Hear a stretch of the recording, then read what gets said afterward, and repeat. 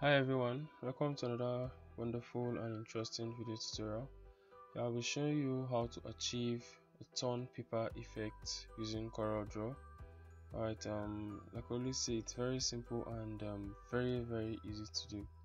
Okay, before we proceed, if this is your first time visiting my channel, do all to hit on the subscribe button, turn on post notification bell to get notified whenever I upload new videos. And if you've been an active subscriber, thank you, and keep on commenting and engaging on our videos. Alright, let's head on to Coreldraw. Okay, alright, this is the interface for the Coreldraw 2020. Alright, the software I'll be making use of here. Okay, so I'll be making use of these images here to achieve the effect, the torn paper effect. Alright, these are the resources we're making use of.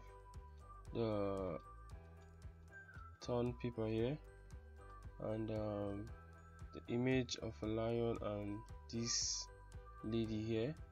Alright, first of all, highlight them, then duplicate, drag, then right click to drop. Yeah, so duplicate them, make use of them later. Alright, so first of all, we'll make use of this lady here. Alright, so we'll make use of this paper here. Okay, alright. Okay, then this is how we'll do it now. Let's shift this a bit. Let's shift this. Alright, so this is what we'll do now. Okay, alright, you can see it's a high quality image, HD. Alright, high definition. Alright, I'll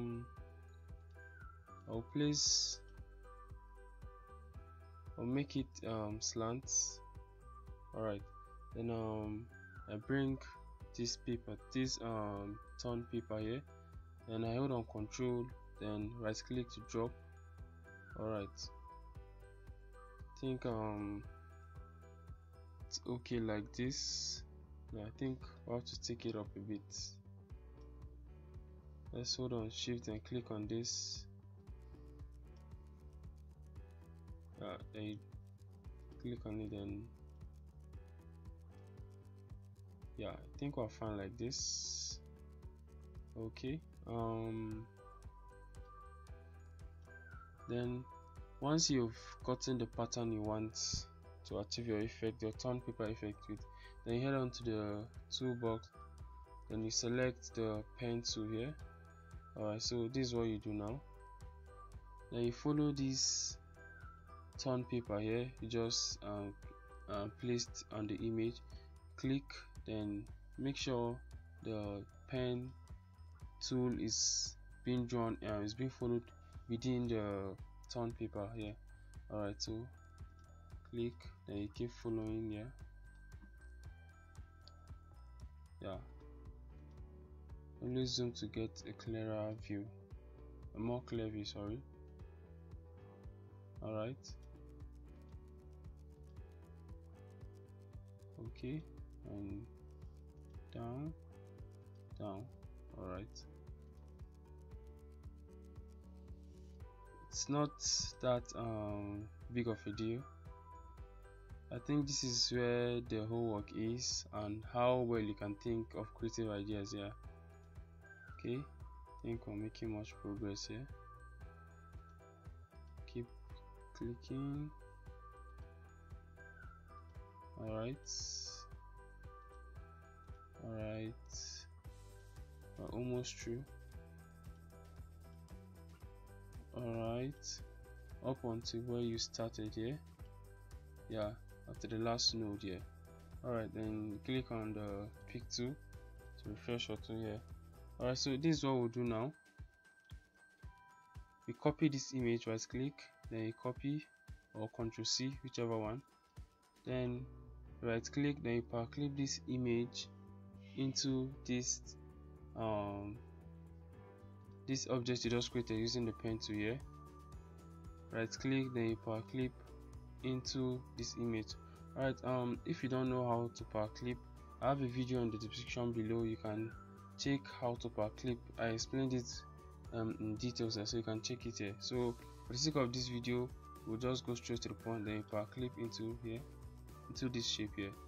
Alright, then remember we copied this image, right? So even though you forgot to copy it, you can just edit power clip, then you copy, then you exit, then you paste. But we already copied, so there's no need. So what we'll do now is paste, Ctrl V. Alright, then page down, shift page down or control page down, whichever one. Alright, then we select this, then remove outline. I also have a video on how to remove outline too, so you can check that in the description below. There are different ways I explained this in details. Alright, so you just right click this area, or here none, whichever one. Alright, so we edit this power clip. Alright, so we turn this the image of power clip into the object we created here, into a black and white object. Alright, so change the mode to grayscale, sorry, not black and white, grayscale. Alright, then hold on Control or you click on finish to exit power clip. Alright, as you can see, the torn paper effect has been achieved using this image here. Alright, makes more sense, right? So let's try using this image now. Let's try blending two images now and see what the outcome would be now. Alright, okay, so once you are done, either you just crop, as you can see. Maybe once you are done, you can create a frame and power clip this image inside, or you just crop it, depending on, you can just crop it, whichever one you prefer. So I think we're cool with it, so hope you understand. Alright, so let's head on to this one now. Okay, we'll make use of this power clip image here. Alright, so page up, then object, order to front of page. Alright, so we'll make this one vertical. Alright, I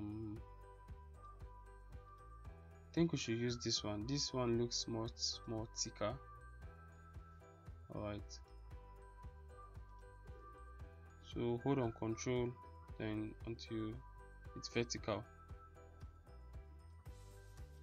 Alright, think it's fine like this. You can still adjust and drag it down. Alright, so this is what we do. We make use of the pen tool just like usual, and you follow this pattern.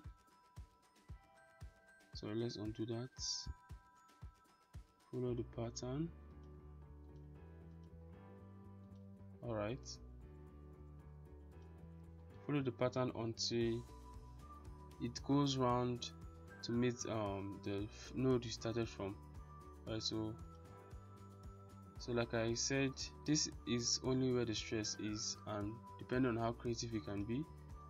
Alright, okay, yes, makes sense. Alright, yeah, to the last node here. Okay, so this is what we'll do now. Okay, this one I don't think there's any need to copy. So here's what we'll do. We'll power clip this image inside here. Like I said before, I have a video on how I explained how to power clip thoroughly in Coreldraw, so you can check that out in the description. And you power clip here. Alright, so edit this power clip. So edit the power clip here. Okay, I think this makes much sense, no?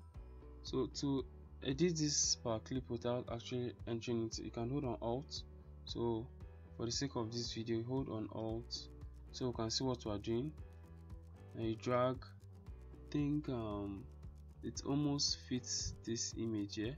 They're almost perfect. Okay, then drag. Alright, so you can see their nose and their lips are together. So remove the outline. I also have a video on how to move outline properly in Coreldraw, so just right click here, I think it's off. Okay, so once you're done, maybe you can just crop it, or you can create a frame, whichever one you prefer. Just hold on, click on the image, hold on Shift, and double click. Alright, so you can take away the frame here, then power clip inside, then you highlight, then Ctrl G, then you power clip this image inside of here and edit. Alright,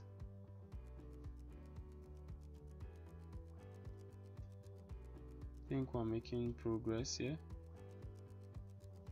Alright, so adjust. As you can see, the remove outline. I take it off. Alright, I think this is it. Remember I told you on how to do away with